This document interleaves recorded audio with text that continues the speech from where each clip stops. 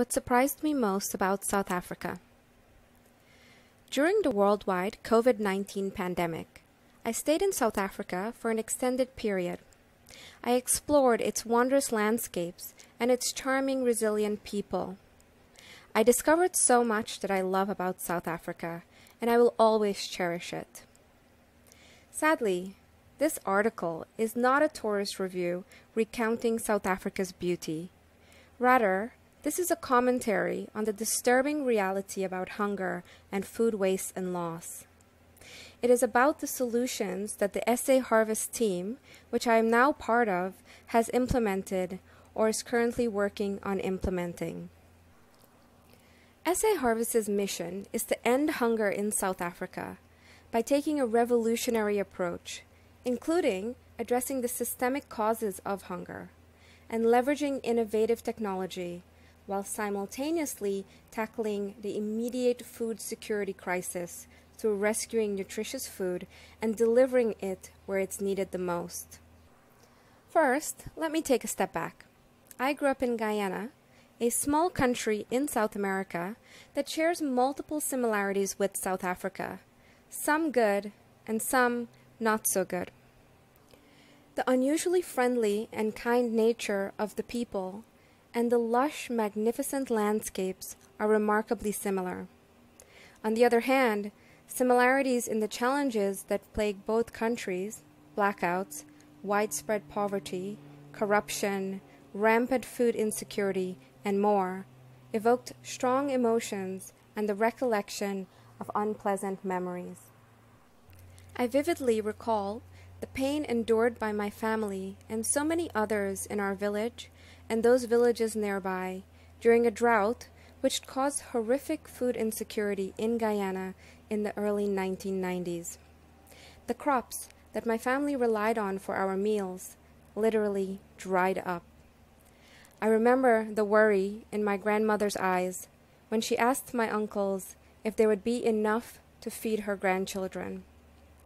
It was heartbreaking to witness parents sacrificing their most basic needs to ensure that their children could be sufficiently nourished with the little food they could afford to put on the table. In the mid-90s, my family emigrated to the U.S. In subsequent years, during the course of getting educated, entering the workforce, and volunteering with various charities, I was astounded by the high level of food insecurity and poverty that were actually prevalent in a place like New York. According to City Harvest, even before the COVID-19 pandemic, nearly 1.2 million New Yorkers were experiencing food insecurity, including 1 in 5 New York City children. And those numbers have only surged during the pandemic, showing no signs of receding. Currently, more than 1.5 million New Yorkers now experience food insecurity, including 1 in 3 children. Hunger and malnutrition, a cyclical and violent injustice. In South Africa, the situation for millions of people is far worse than what my family went through. In fact, it is estimated that 20 to 30 million South Africans are food vulnerable, with the majority of these going hungry every day. Apart from the pain and indignity of hunger, this leads to other serious social pathologies, especially those concerning children.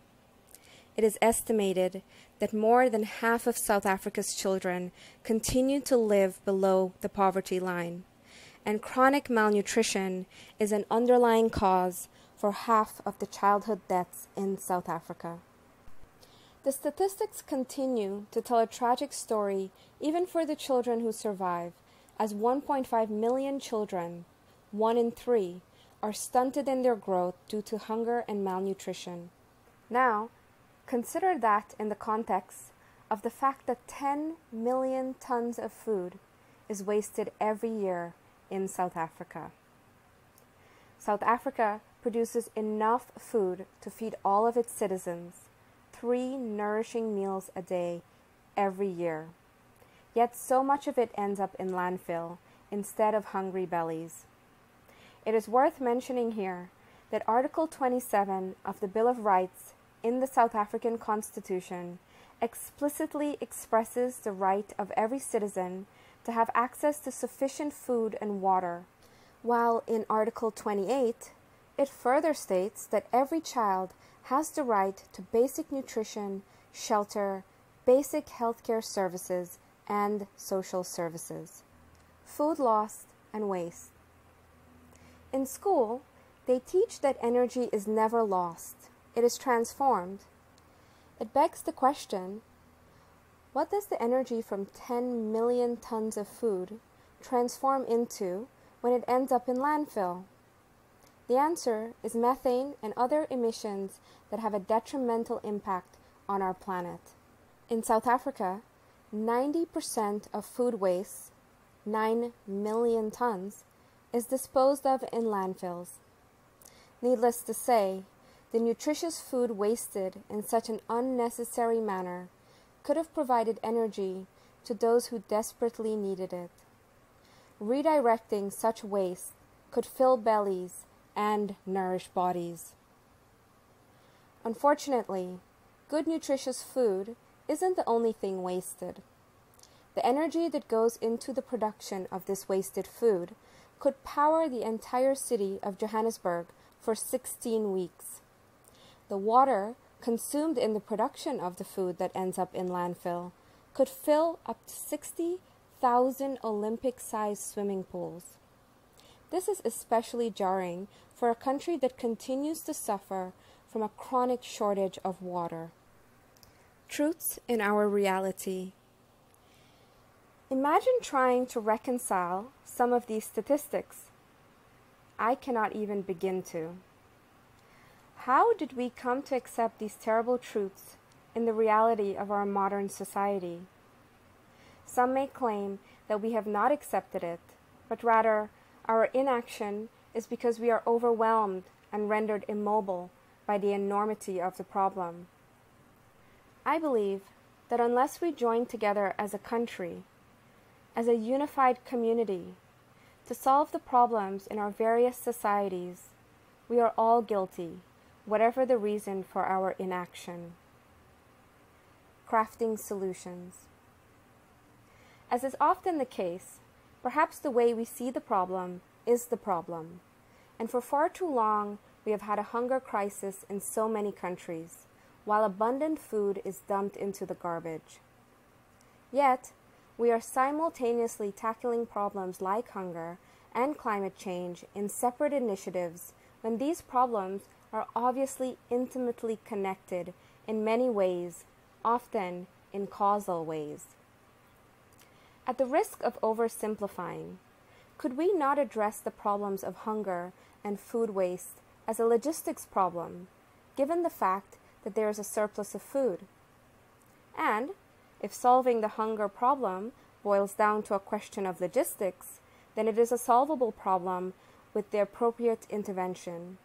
The principle being that a problem that is systemically created can be solved through systemic intervention by civil society and/or by government.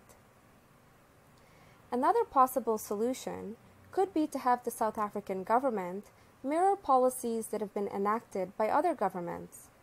For example, in recent years, France created laws that have very successfully compelled retailers and other businesses to donate, instead of wasting, unsold food to organizations like food banks and other community-based organizations which feed hungry people on a daily basis.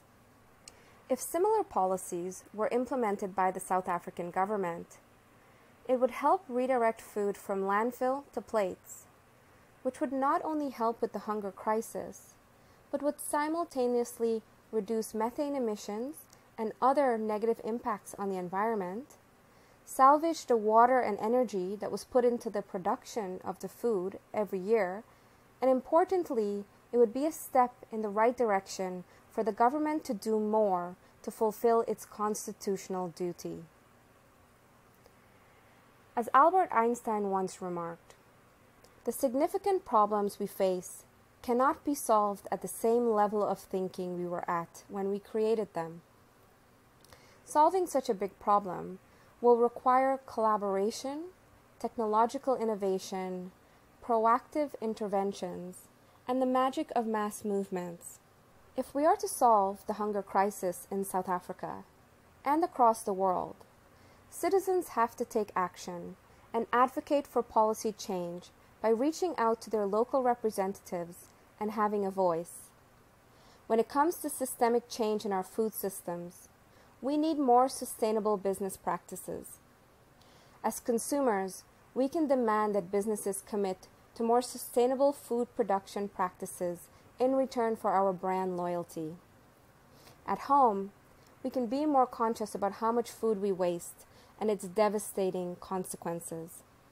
One thing is for sure: solutions and change are desperately needed. Change from this horrendous inequality and injustice that inevitably affects us all in more ways than we can imagine. Together, we can be agents for positive change. Together, we can reduce food waste and loss. And together, we can end hunger.